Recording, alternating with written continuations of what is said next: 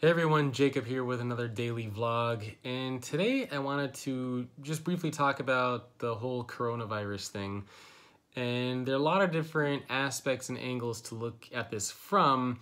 I'm looking at it from the future of work perspective. So of course it's a terrible thing that's happening, and it's really tragic just to see the deaths that have been out there, people who are getting sick.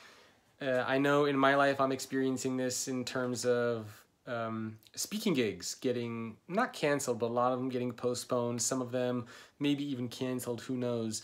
So I'm experiencing the business side of this as well.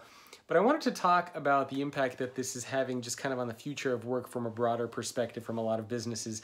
And again, this is a very, very unfortunate thing that we're experiencing.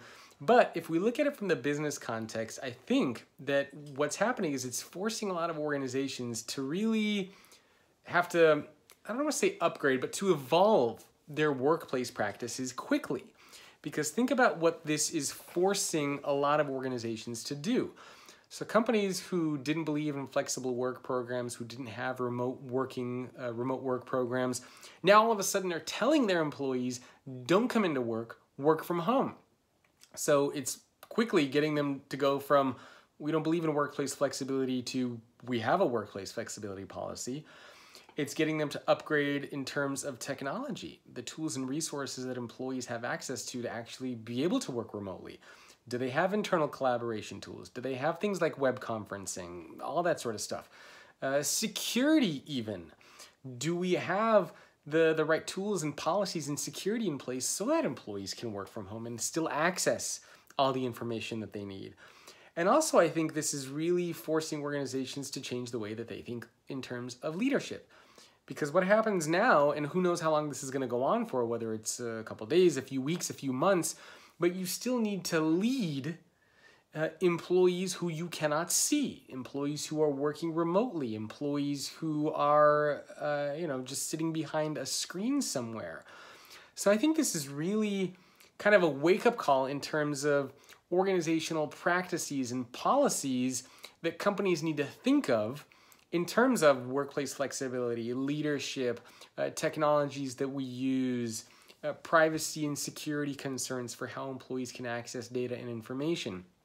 So from that aspect, I think that this will help propel and fast forward a lot of organizations. And again, it's unfortunate that it takes something like the coronavirus to get organizations to think about these things. But at least now they will start to think about these things. And the next time an employee says, you know what, is it possible to have workplace flexibility? Can I work from home? The organization will say yes, right? Because we know this works, because we have the tools, we know how to lead, we know how to work in this kind of an environment now. So I hope that after we get through this, and after the dust settles, what we'll find is that a lot of organizations have upgraded their policies, their practices, and the ways that they think about work. I'm really curious to hear what you think. And again, I don't want to make it sound like this is a good thing, because it's not. No virus, no disease, nothing that causes human casualty and death is ever a good thing. But purely speaking, from the future of work, from the business perspective, I think, as I mentioned, that this will fast track a lot of organizations.